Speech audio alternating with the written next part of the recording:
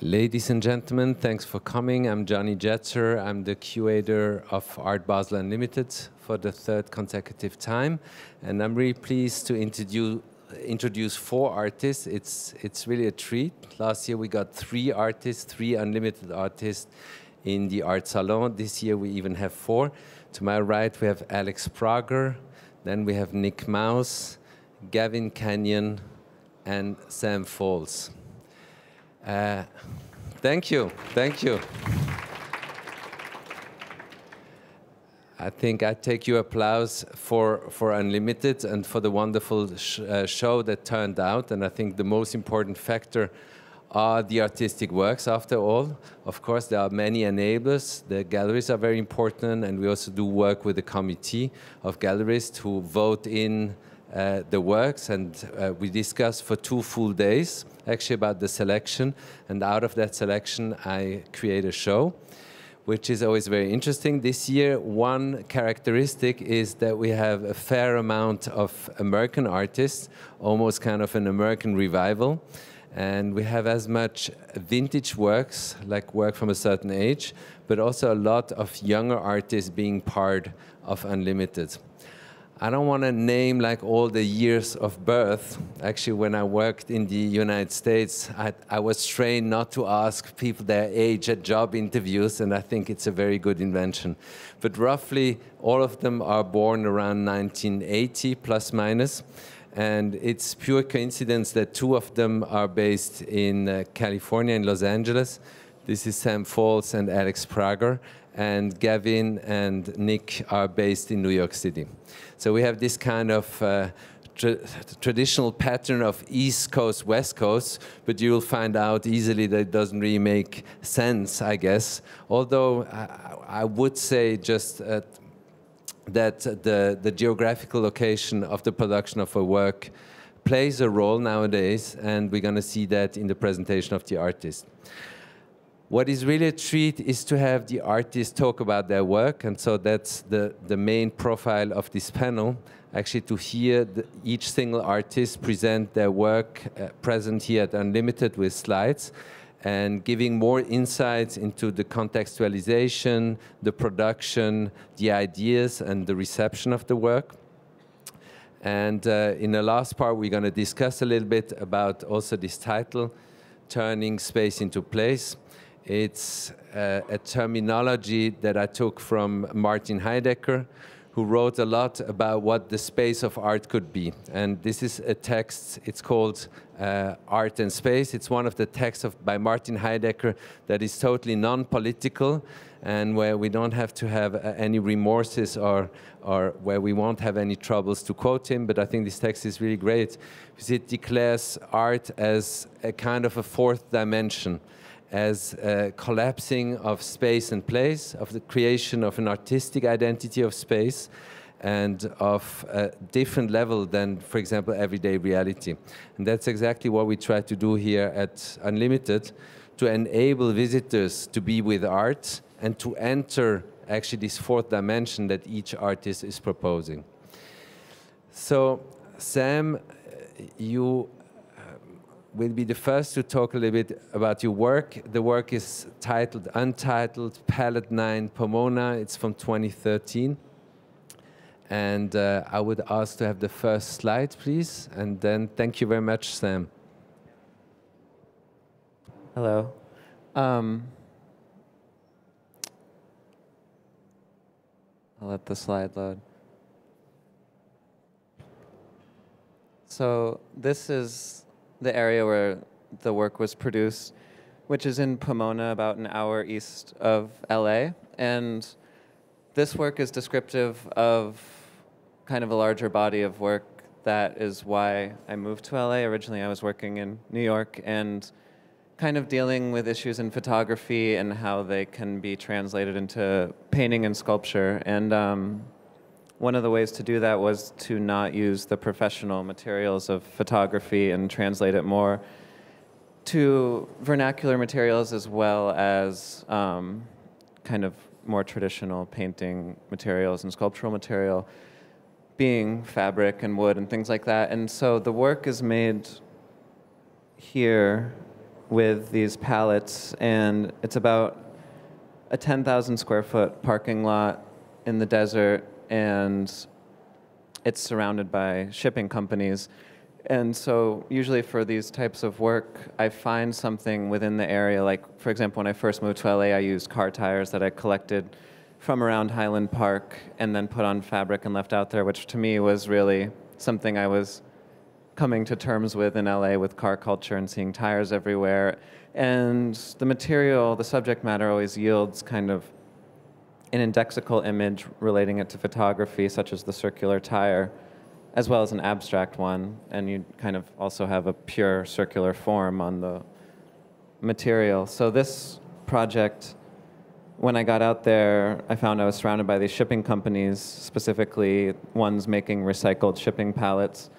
And it was really great for me because it was A, an easy delivery, but B, the pallets are the standardized size that creates a grid structure, but also what I found after making individual works was that they're repaired by people. So you have this organized grid on the outside, and on the inside, you have this very personal element as people repair them in these different haphazard ways.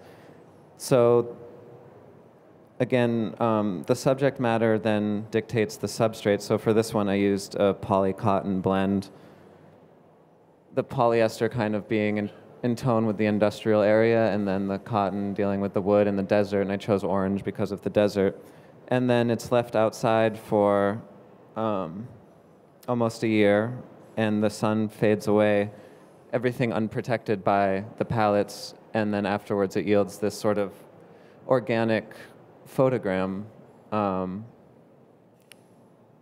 But you know, there's no photosensitive materials being used, and this one specifically ran the length of the parking lot, which was great to have the opportunity to show it here at Unlimited because I don't know where else I would show it. But as you can see also in the pictures, you know, they're each the exact same size, but each one has this totally different grid structure on the inside. And so you kind of have this descriptive element of an object, but also this more abstract representation created by other people. And another thing that interests me with all of this is the fact that the work is made with a subject matter that relates to the place it's made. I mean, it's very perfect for the subject here, because for me, it relates to not only specifically this industrial area in Pomona, but also the sun that passes over California every day and the time it spends there. So unlike a landscape photograph that's transferred to a sea print, this for me is the actual object that spent time out in the area, and it kind of brings all of that sun and time with it as it goes anywhere, like Zurich, or sorry, Basel.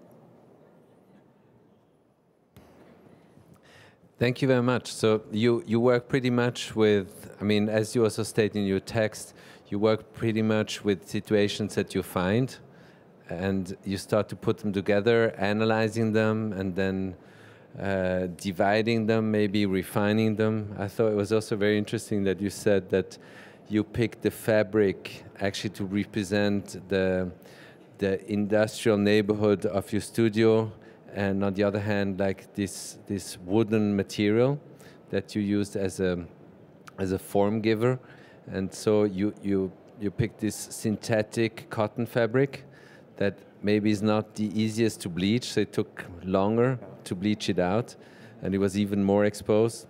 Yeah. I think it's also interesting that the color, that maybe you can say something about the color and why you picked that specific color. Well, yeah, I chose the orange because of the desert landscape where it's made, and there's kind of the Santa Monica hills surrounding it, and it's really, you know, it's really orange, and especially as it bleaches out, that subdued orange color really matches the dirty landscape. And I also did singular ones with moving blankets that really fit the subject, of course, because of shipping, but they didn't, but they're actually more colorful in a way, and so the orange was a nice sort of relationship to the area. What is interesting with the palette 9 is that you break the dimensions of the canvas and you really go into three-dimensional space. And it's a very beautiful example about like size, but also a sheer immateriality of the installation. So you're using material, the sizes are impressive. I mean, it's 30 meters long, 1,200 inches long, this piece of fabric, but nevertheless it's very airy. And maybe tell us just a little bit more about this presentation form of the arc or of the curve, because I think you had different ideas in the beginning, right?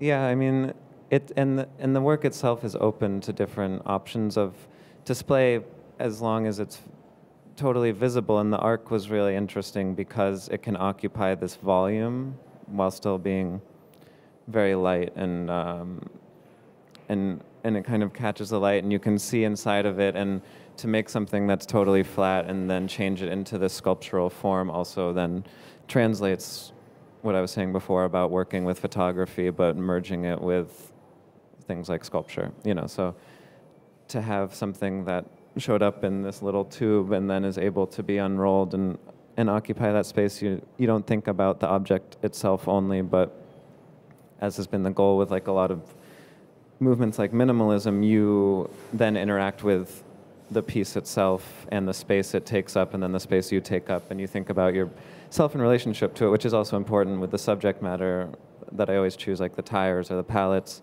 or like even 2x4s or rocks. It's about using everyday objects that can yield something that is more abstract, but also that everyone can recognize and have a relationship with. Thank you very much for your presentation. So I would like to hand it over to Gavin Kenyon. The title of his work is Pharaoh. The work is presented in the very first space of Unlimited, like in this black entrance hall. It's on the floor to the right, a floor piece. It's a brand new work, actually, 2014, and I think you unpacked it for the first time actually here in Basel. And I think we also have some pictures. It would be great to hear more about your idea and how you developed this work for Basel. All right, well, it's a pleasure to be here. This, of course, is Pharaoh in front of Kara Walker, which I think is a very nice pairing. It's amazing the way that this whole show was put together and fit together with all of the different pieces. I want to thank Gianni for doing such a good job putting all of us together. So my work here, for those of you who don't know, I guess I'll give you a quick rundown of how these things are produced, because that's the first question that I'm often asked about this work. Each element, and there are 50 in this piece, are made by filling fabric bags with concrete, in this case pigmented concrete. The bags are suspended on a crane, filled with concrete, tied, and then laid on the ground, and then laid on top of each other in a very systematic way from one end to the next. And the hydraulic pressure acting against the membrane of the fabric is what produces the form. I like this technique because it takes a little bit of control away from me, and it produces something that is difficult to get in another way. The sense of pressure on a membrane that you see in each of the parts of this sculpture to sculpt directly is very difficult. Here's another view from the end. You can see that it was begun at the far end in this photograph and just piled along in one direction. Incidentally, I work in New York, and this is a very large thing for me to produce. It took up the entire length of my studio. I've often thought that those of you who live in LA have a luxury of space, which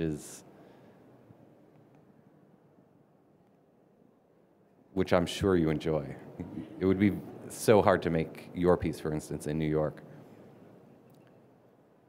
And this essentially is as large as I could make this in my space there.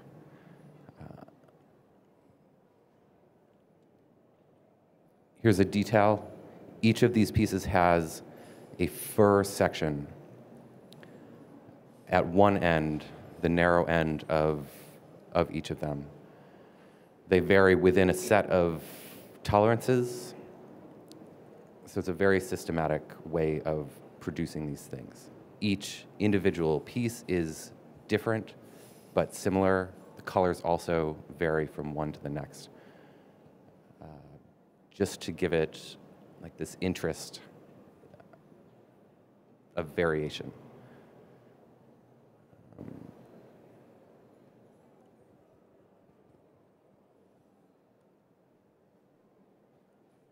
Another detail, these ends of each of them are formed from tying off the fabric tube.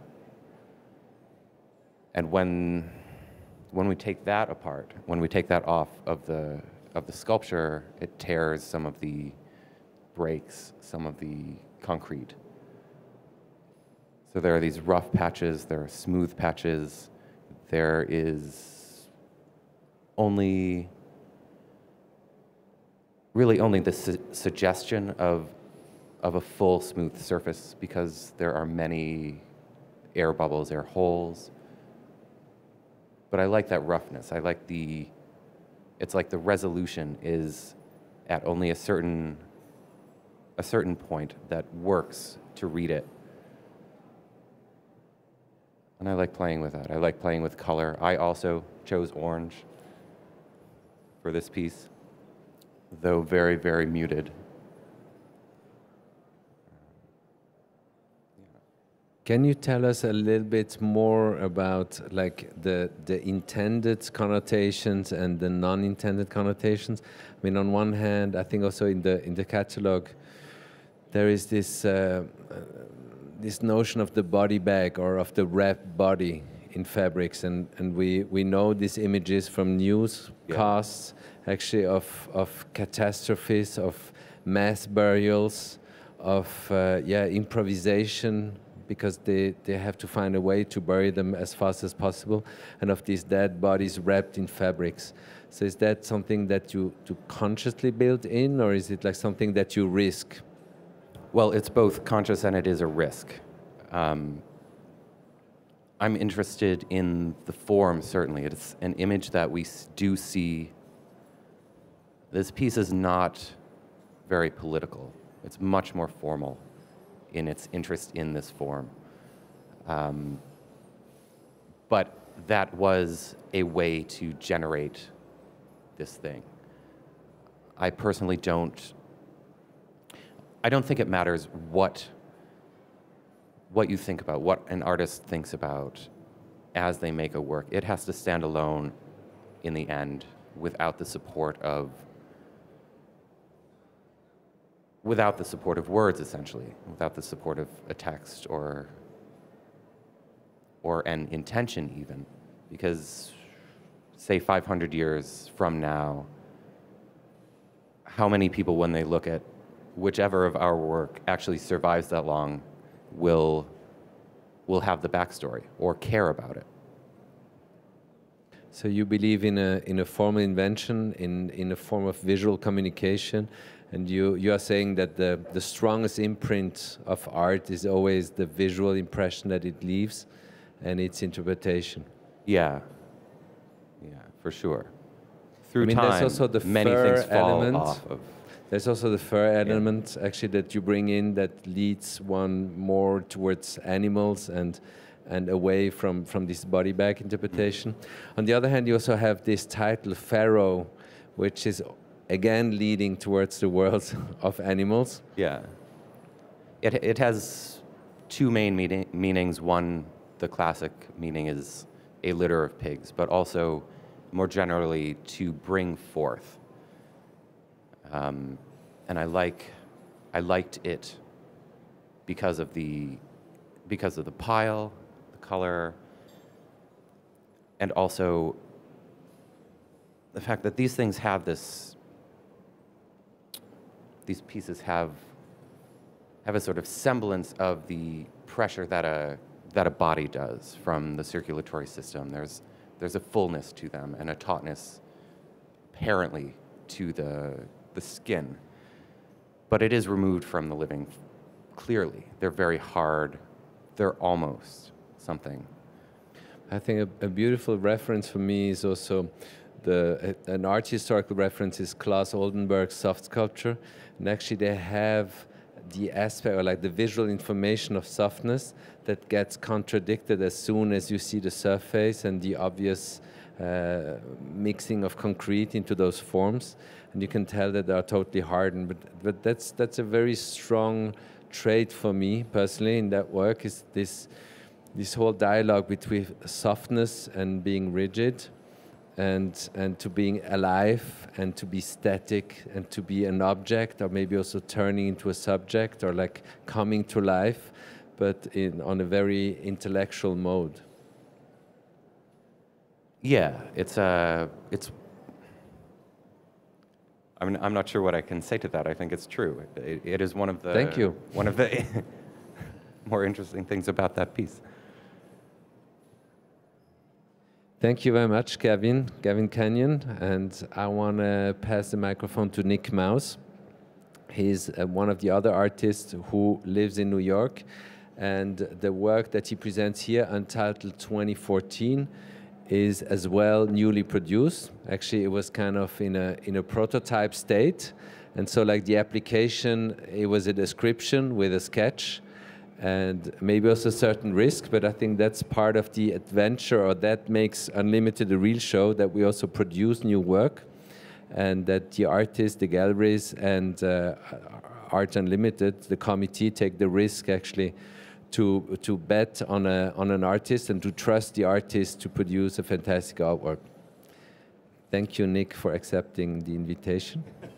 Sorry, I was just, I had hoped to show the original sketch, but I'm missing it. So, as you said, Gianni, okay, this is the first time I'm showing the work. I conceived it especially for this situation.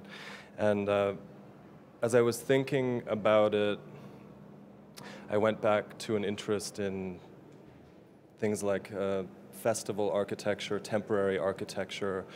Architecture is meant solely for display, that frame perception and temporality.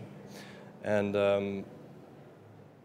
I had also been thinking for a while about a sort of moving textile as a support, and particularly the kind of evocative potential that you already have in something like a curtain, that it can be something that has its own presence, because I think it sort of almost anticipates, the fact that you or somebody else will be moving it at some point during the day, opening or closing it for a certain occasion. From something like that, like a curtain in a domestic setting, it's sort of a short leap to a theater backdrop, or the painted curtain that hangs at the front of the stage, which splits and parts to the side when a performance begins. So these kind of ideas about different kinds of spaces and also painted planes kind of cutting through a space were combined in a way in this piece. And I also was interested in trying to do something within this situation where there's, this huge constellation of works that would potentially generate a work that could be both transparent to itself and also to kind of delineate its own specific zone. So that zone, within that zone, there would also be something like a way in which the work has a constantly shifting relationship to the viewer as they experience the work. I think it's something I've seen things like that in Raul Ruiz films, where you look out the window and the trees start moving and all the furniture moves because it's on wheels. So this sort of kind of cinematic trickery that also came into play, I would say. Also always looking for another way to work. There's a sort of level of unfamiliarity with the material that I'm working with and the kind of conditions that it imposes on me that I'm interested in. So there's this aspect of kind of going into a language that I'm not entirely familiar with. And that's actually very important to me, that it sort of makes an imprint on the work, this sort of process of coming to understand the work as it's happening. Let me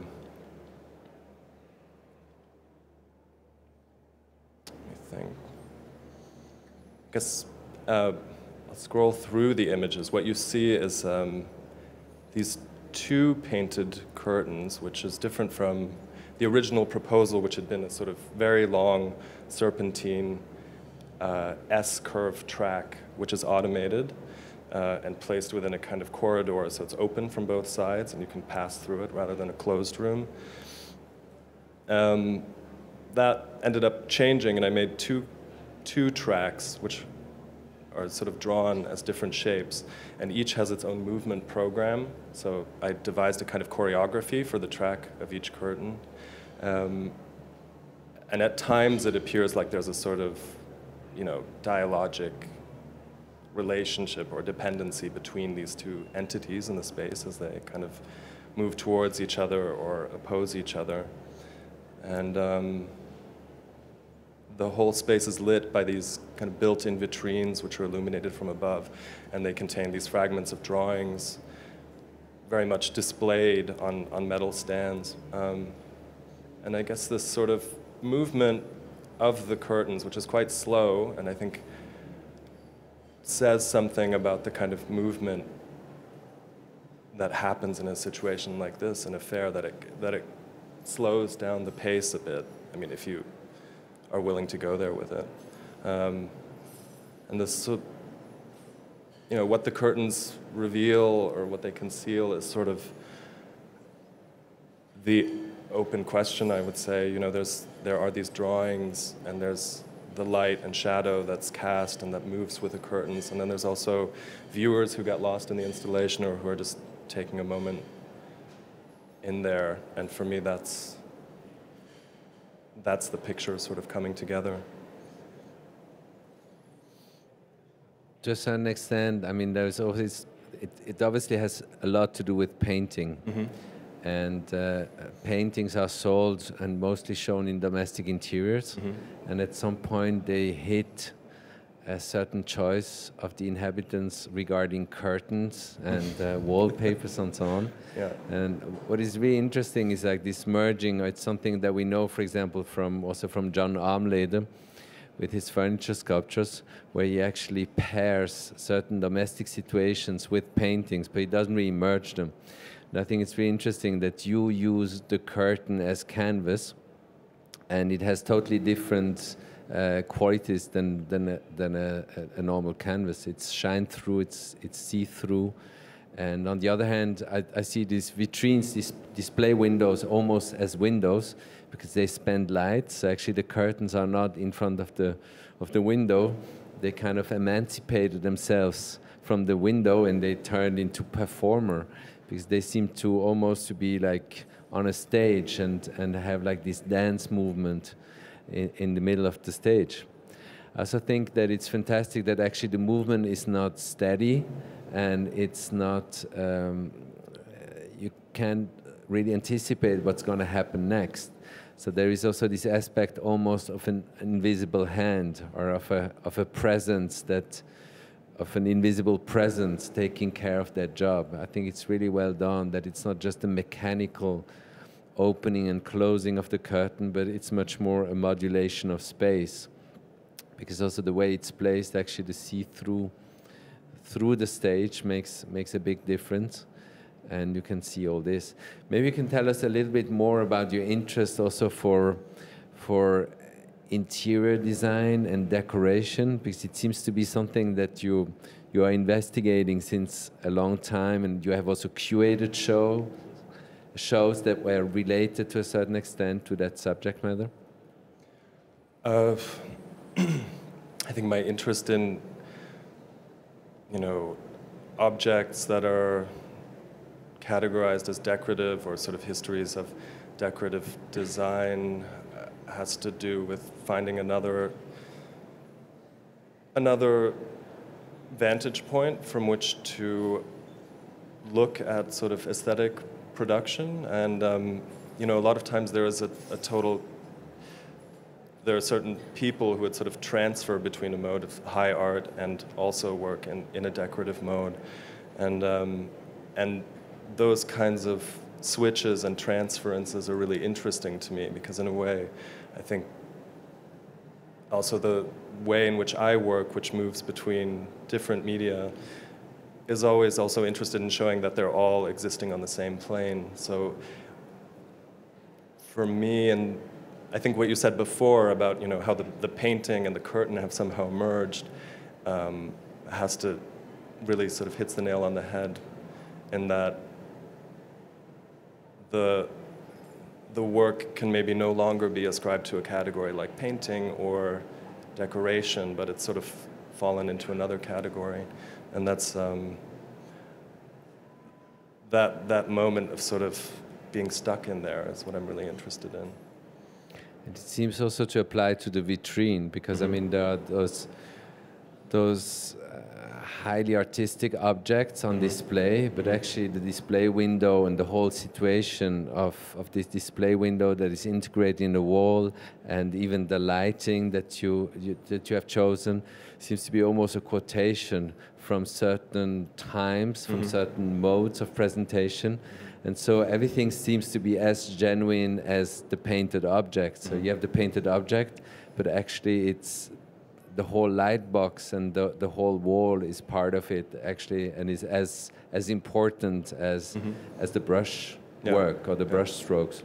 Yeah, but I also like the sense that, you know, those niches feel slightly abandoned. I mean, there's something in there, but it's a bit like something is also missing, and that I would say is another characteristic in a way of the way I'll construct a drawing or a room, is that there's always a hole somehow, or some kind of open space which still has to be filled in a way. And for me, that's very important in kind of generating a work that's always on this threshold of still becoming the work, so that in this piece, for example, I'd like to sort of give the feeling that you're actually walking into something like a sketch, or into a space where something has been cut out or removed, and it becomes sort of uncertain what's actually there and how they're relating to one another, and specifically to yourself looking at them. Thank you very much, Nick Mauss. And the fourth artist with us today is Alex Prager. I think it's very interesting to see you work in the context of Unlimited, because mostly you encounter flows of visitors, like thousands of people present, like there's always a crowd around you, and it's almost a double layer when one enters your space. The installation is entitled Face in the Crowd. It's from 2013. And it's a video projection on 3 screens. And I had a feedback on your work. I told you previously, like this lady approached me and told me, yeah, very well done, well curated, but Alex Prager, you should give her more space. It's just too tiny, that little projection box. And I mean, we can talk about that later, but just an introduction. Thanks for accepting the invitation, and thanks for having me. Talking about your work. Very excited to be here.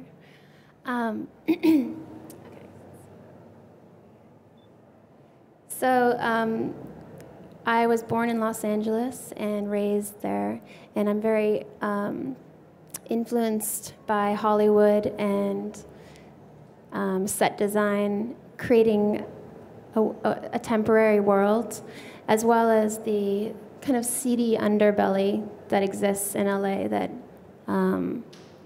contrasts starkly with the beautiful landscape that we have there, and the focus on image. I'm going to go through, Face in the Crowd is the film installation, as well as at the same time we were shooting the film, I shot these photographs to go along with the body of work. So I have production photos, behind-the-scenes photos of that, as well as some of the photographs. So I'll just kind of walk you through that. This whole body of work was shot on a sound stage in Hollywood over a period of 4 days. It was my first time shooting on a sound stage, and I chose to shoot there because it allowed me complete freedom to create these kind of manufactured realities. We had 350 extras on set for the Crowd series, and I would pick and choose for each scene that I was setting up. We had very large lights brought in to act as the sun, or gelling them to make them seem like different interiors.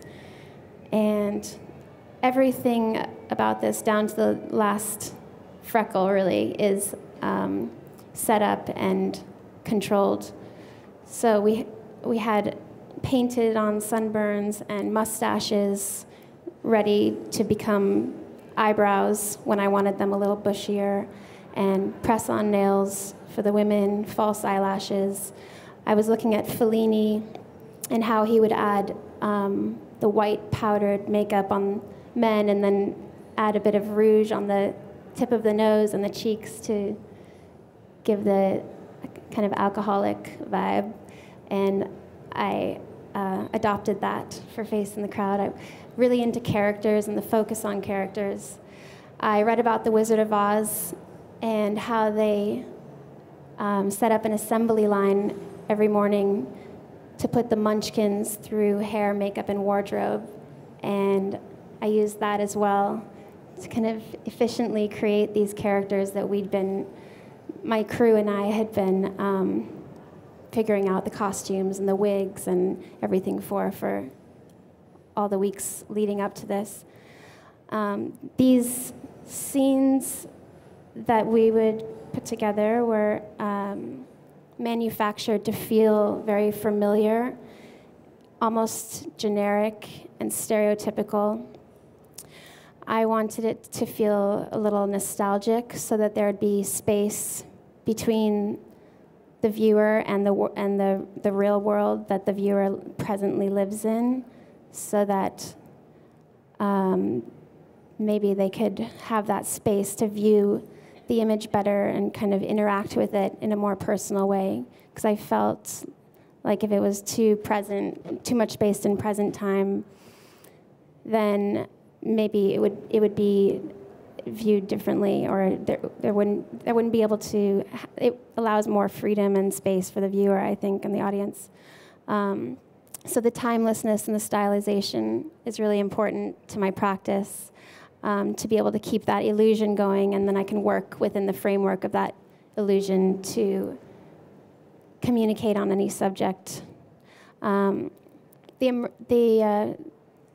3-screen installation for the film was a really important aspect to this work, because this body of work is it's personal to me, in that, coming from LA, where we don't really have crowds, except if you're at a Dodgers game or something.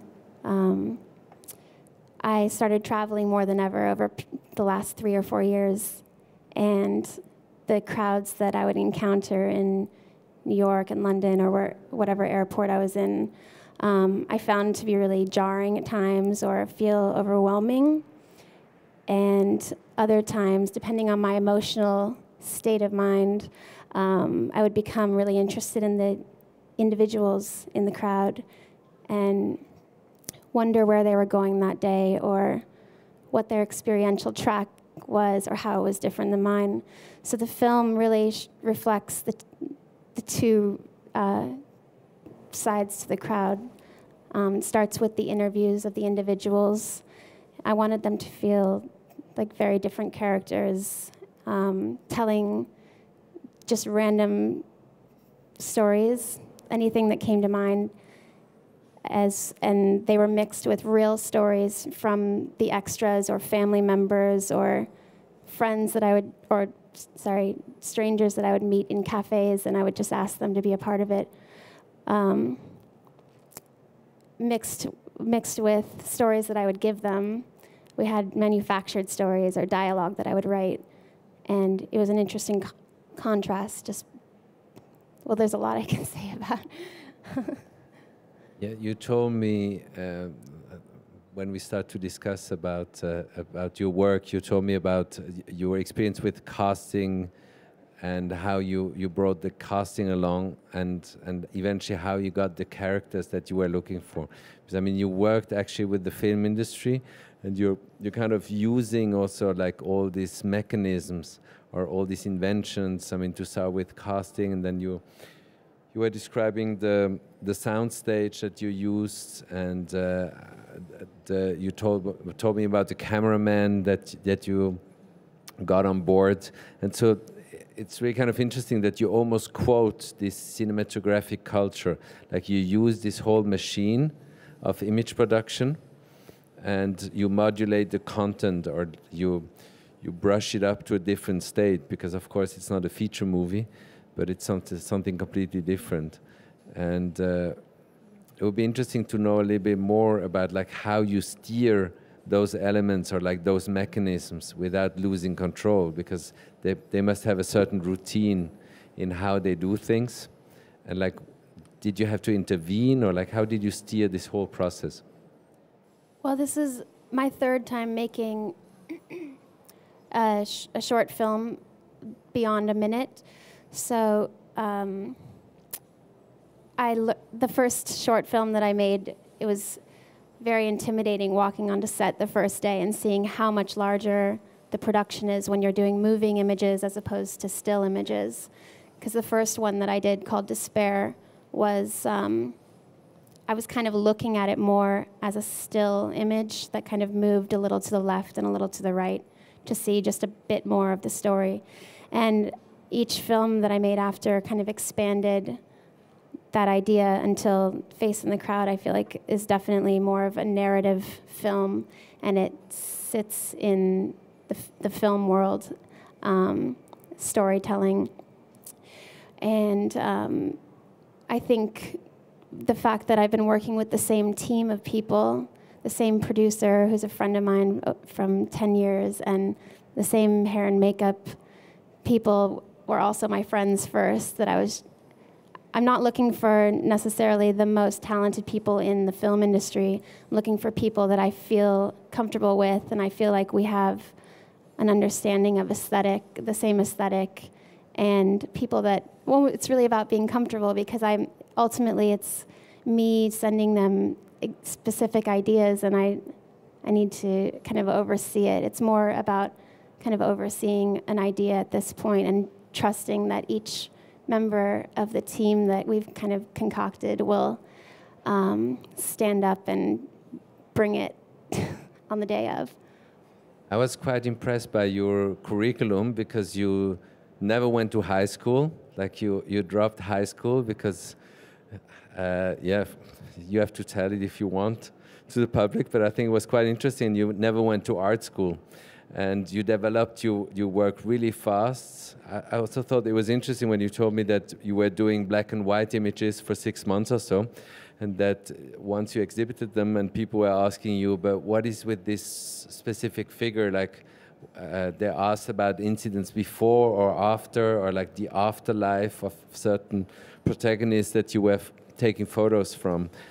And eventually you developed it into this very elaborated and ambitious filmic installation.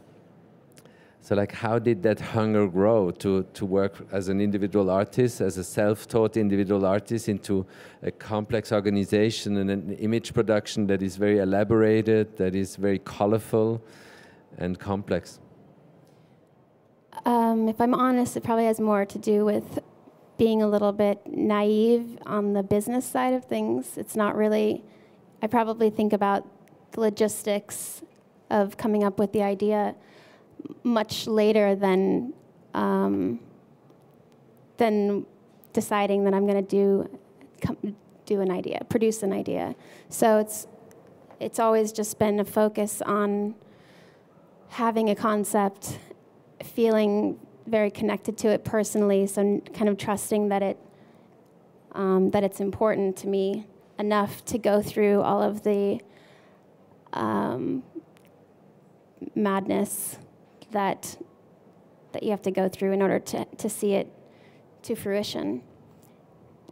And also, I think growing up around Hollywood, where just constantly seeing sets going up and coming down, and these huge teams of people producing these worlds, and sometimes walking into a restaurant and sitting down, waiting for the waitress to come over, and then being tapped on the shoulder by a PA that day they're using it as a set, and it's not a real restaurant. I think just having that reality constantly when I was growing up made me feel like it wasn't impossible to create what was inside my head. Thank you very much, Alex. So I think we have to speed up this place discussion, but obviously all of you are living on the North American continent, and since many years we are part of a globalized world, especially the exchange between the United States and Europe is amazing. I mean, I know that, for example, this art magazine Parquet has been founded. One of the goals was to open up the pipeline between the United States and Europe, which is a natural state of affairs nowadays. But still, I mean, when I see you work and when I hear you talk, I have the notion that still you reflect American reality to a certain degree, and that your work would change to a certain extent if you would pick your home base being in Switzerland or being in Europe or being elsewhere. And I don't know, Sam, like you haven't spent all your life in California, but obviously it opens up perspectives, ideas, inspirations. Could you also live in New York, for example? Well, yeah, like I moved from New York to LA to make a lot of this, a lot of the work that is out in the sunlight, because I couldn't have sunlight year round in New York, so it was a geographical necessity. And then I started making these rain paintings like a year ago, and now I'm spending time in upstate New York. So we've moved back for half the year to New York, not to the city. And so I've ended up working outdoors as well a lot more, and that's largely via being in LA where it's possible, and getting used to that and then migrating back to New York. But it being upstate New York is very different than working in New York City, of course. But I think moving outside of the studio, and I think like it is interesting to me presently about being an American artist, but not, like I don't feel like a New York artist or an LA artist, but you know, I am definitely an American artist, but maybe that sense of globalized art production can happen more slowly, but it's happening. Like I just made some work in Finland on a residency. But it was very much the same, and on a conceptual level, at least for me, it's easy to translate it to different places, and that's actually what has become very interesting by working and having the place be a part of the work. Thank you. Gavin, a question to the place of the exhibition. I mean, it's a bit a special exhibition. Unlimited is a very specific format. It's a museum-like setting. On the other hand, it's a commercial presentation where sales happen. And I put your work in the same space as Richard Long. And I think both of you are working with constellation of objects placed on the floor, although Richard Long's is far more flat than yours. And you pile it up, but like how much does it make a difference, like to be in the context of an exhibition as a specific type of place? Often it makes a greater difference than it does here, I think. This, to me, feels like a space, like a place that gives enough space to each work that it can stay there by itself. It feels less like a whole show than it does a presentation of all of these different individual works. So actually the eccentricity of your work is well protected, in the context of unlimited, and it can unfold itself without really being, for example, put under the umbrella of a subject or of a group show and so on. Yeah, it's very nice to have it here, I have to say. But Yeah, I do like that you put the long over in the same section. I mean, it's very different. Obviously, formally, it has like some parallels, but it's very different. I think the difference is actually interesting that you can compare the two works. We can also show like how it is possible, and I think that's a really interesting part of Unlimited being a transgenerational show, that you have like all these echoes, you have different subjects that are coming back, that are reworked, that are reimagined. And I think it's very nice to see those dialogues and those back and forth between generations. Nick, I mean, you create a place, you use a domestic setting in your work, and it's not easy to create the illusion of a domestic interior in a hall where the ceiling height is actually 33 feet or 11 meters. How would you describe like the moment, maybe the decisive moment of a spectator entering your work? Like, let's think of an ideal visitor, you know, who approaches your work the right way, and when would you see like that moment where it starts to twist and where he enters like the fourth dimension of the reality of art, of an artwork, where it kind of pops up into a different state of reality? I don't know that I can say, you know, if there is a decisive moment, or I would hope that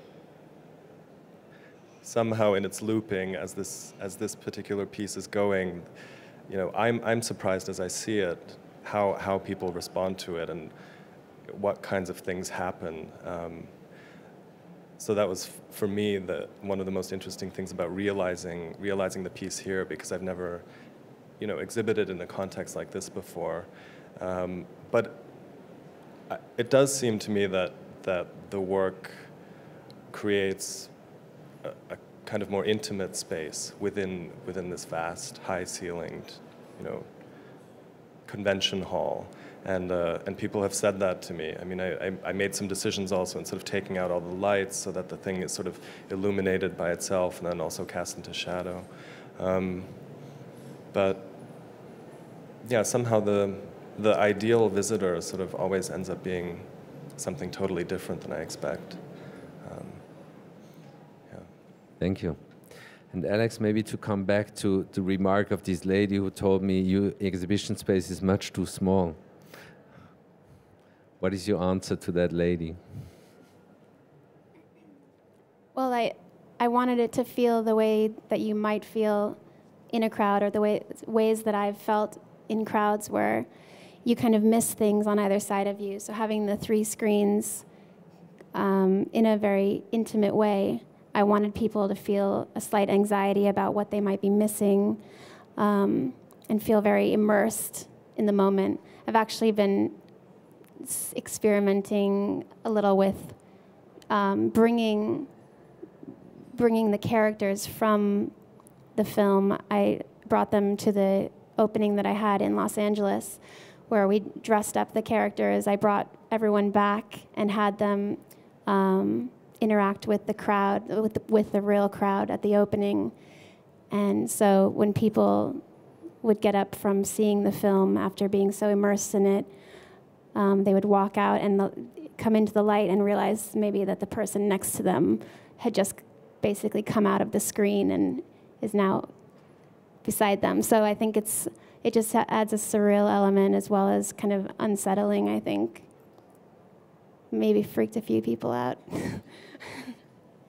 Thank you. I hope that the masses of people in Basel, at least without costume and makeup, can give back with a maybe a certain presence that could also turn into too much, and in the very specific presence. But thank you so much. Thanks for your interest. Thanks for coming. So Sam Falls, Gavin Kenyon, Nick Mauss, Alex Prager.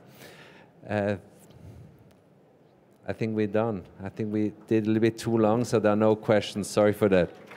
Thanks, Gianni.